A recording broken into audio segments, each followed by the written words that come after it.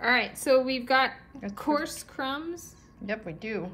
And so we're going to move on to the next step, which is stirring in the raisins.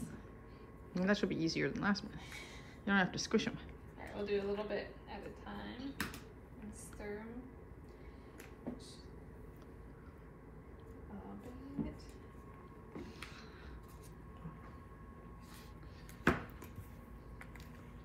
I would do more because you don't want to overwork your dough. Okay. The bunny spin here. Oh, it might taste a little different. It might. I'm not sure the crows care.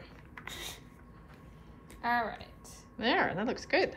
And then we pour in the buttermilk and egg mixture, which is here, and fold the dough together until it is too stiff to stir.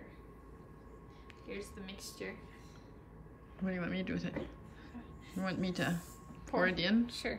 And do you want a spoon to mix at first, or? I got a spoon over here.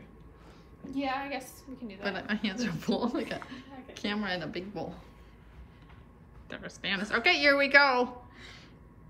Tilt. Oh, wrong thing. I'm tilting. Okay. Okay. Start stirring, baby.